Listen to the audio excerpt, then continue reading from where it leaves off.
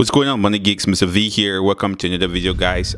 In today's video, we are going to be taking a look at Palantir, which is a software company that provides data integration and analytics for mostly government agencies.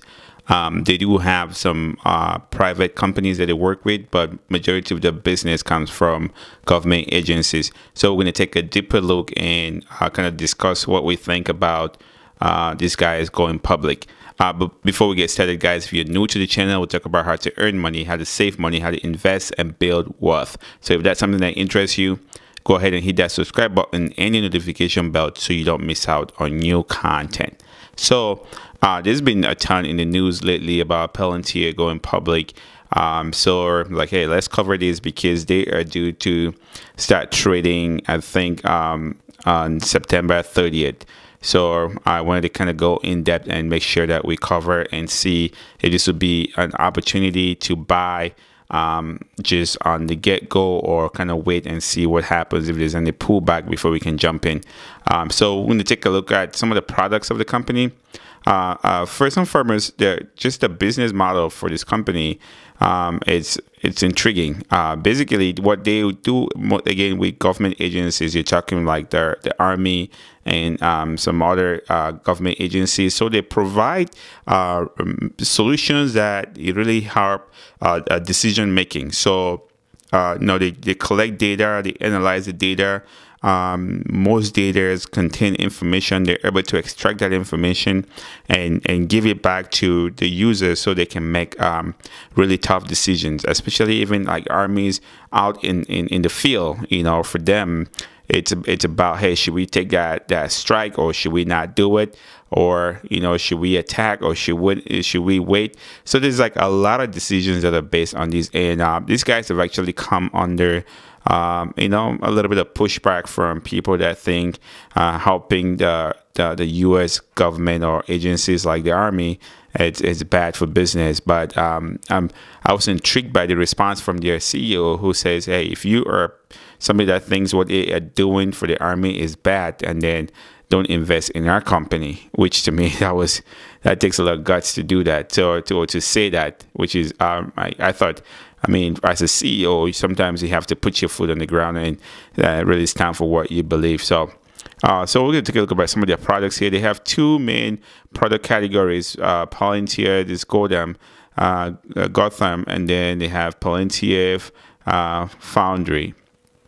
So just gonna bring that up here and just go through it. So again, I'm not gonna go into every single one of this product because I don't really care for.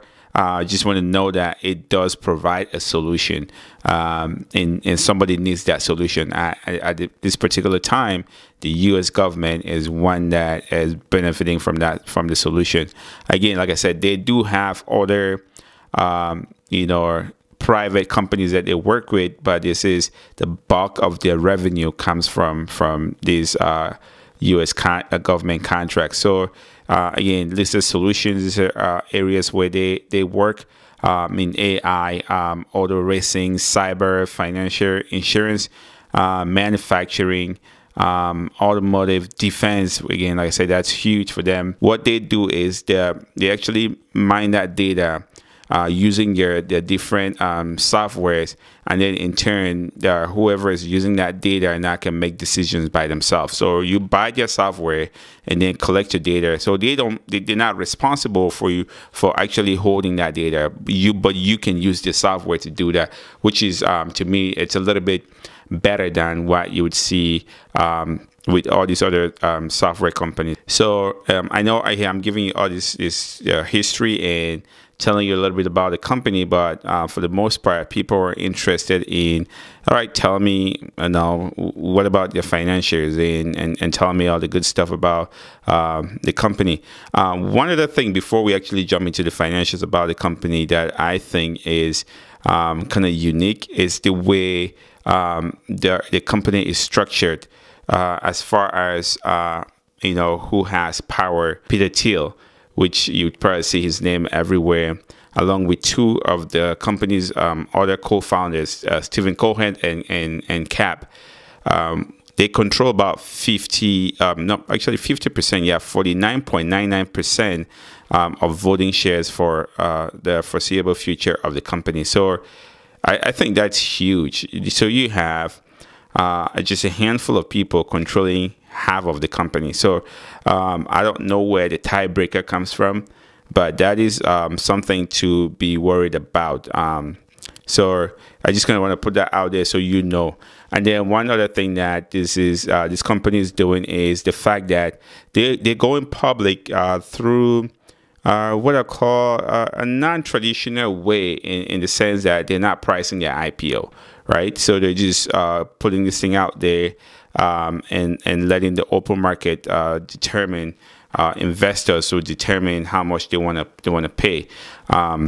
If you look at companies like Slack Technology and Spotify, that's how they went public, just what you call direct listing. So they go direct to the consumer and have them determine what the price of the shares would be, which is awesome. So this is their SEC filing here that we can actually take a look at and just kind of go through it and see some of the details about their finances. And I'm gonna just cut straight to the point here and prevent you guys from the nuances of their finances. So again, this is a company that was founded in 2003. And I mean, they've sort of been in business for that long.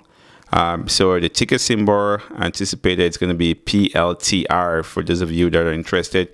And then listed day is going to be September 30th, just so you know exactly what to expect. Again, this is a brief overview of what the company has been able to do over the years. So you can read through this for your own interest.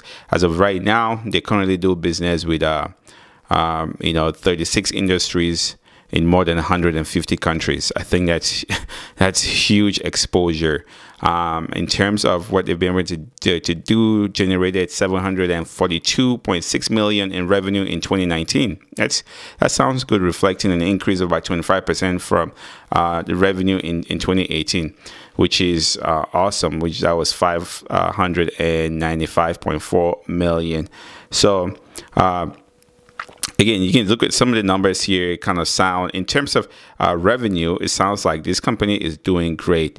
Again, this is kind of the industries that they have been able to get into. So if you see the key here, government and then commercial. So government is the black dots that you see, and then commercial is the blue dots that you see.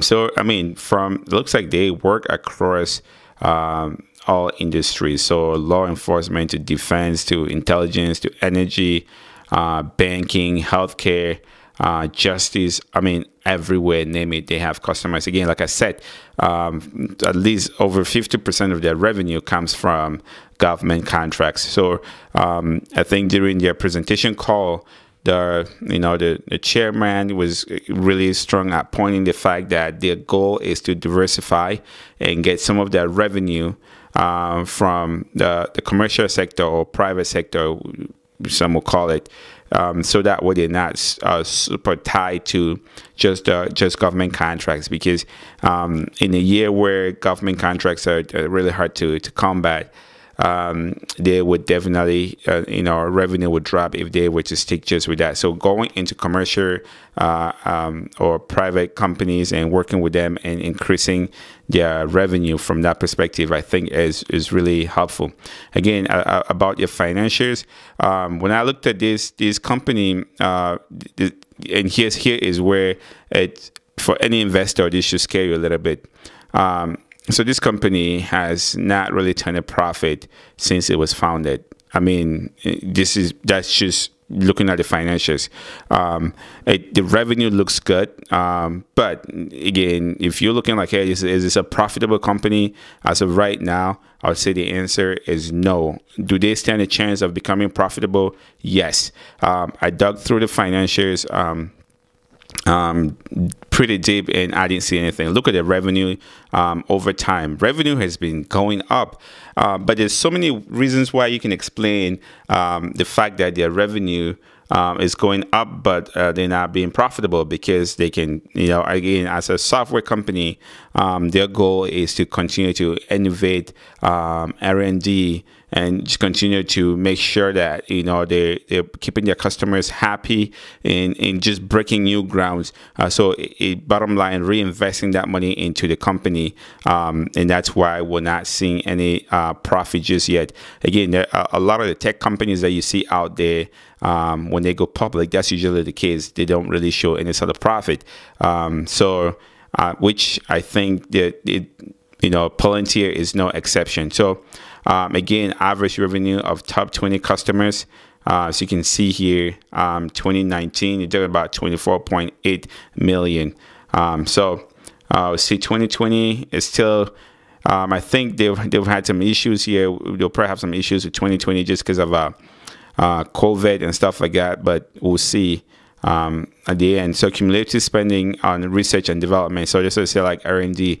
So if you see that, the reason why these guys are probably not showing any sort of profit is because they're putting a ton of money into research and development. So you can see here, year over year from 2008, which is $10 million, to 2019, $1.5 billion in research and development. So to me, that's huge. And I feel like this is a company that doesn't want to just be out there, be average. The fact that they're taking that money instead of so much focusing on profit, they're focusing on growing the company and reinvesting that money back in the company says a lot about them. So again, just kind of in-depth look at their financials here.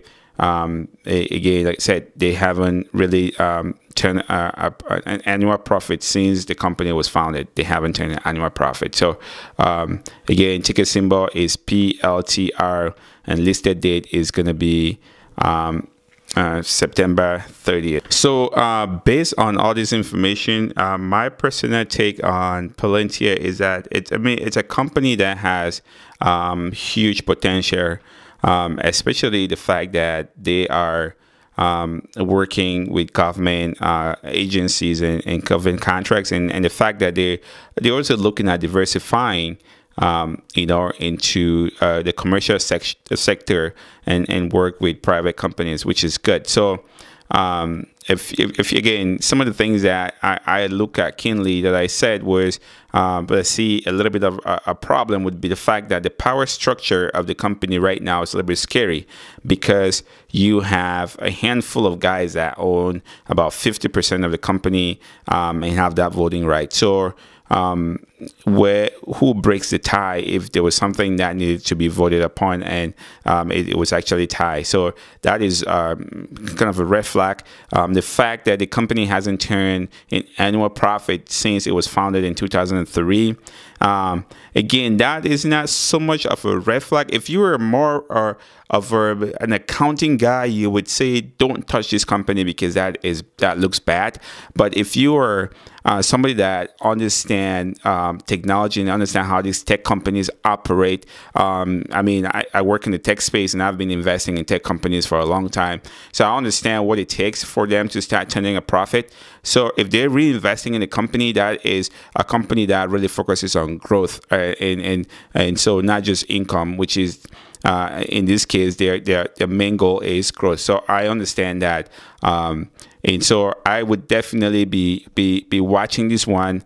Right out of the gate, I would see what the IPO finally priced at as soon as it gets out of the gate, and then I might pick up some shares in there, if possibly day trade it, and then for long term, I am definitely going to start looking at picking something. If it is picking a few more, if there's a pullback, I'll pick it up and just hold it and see what happens there. So yeah, to me, this would be watch out of the gate since the IPO is not priced. Again, it's a direct listing, so watch out of the gate, see what it comes out at, and see how it's, people are responding. Again, be smart with this. But for long term, I see a really good long term potential with this company, and definitely looking forward to owning some few shares there. So again, let me know in the comment section, what do you think about Palantir? Do you think, oh my goodness, this company hasn't turned a profit or annual profit since it was founded, I'm not touching it? Or do you think you see some potential here? Or even some people which they invest, you know, with what they care, the issues they care about, the fact that they're helping the government and people complain about it. Do you think that's an issue for you to not want to invest in a company? Let me know in the comment section. Also, if you're looking to get started with investing and you don't know where to start, WEBULL is a good platform where you can get started with. And if you sign up and deposit $100, you get 2 free stocks. Right now they have that promotion going on, so you get 2 free stocks in your account. And as always, guys, stay motivated.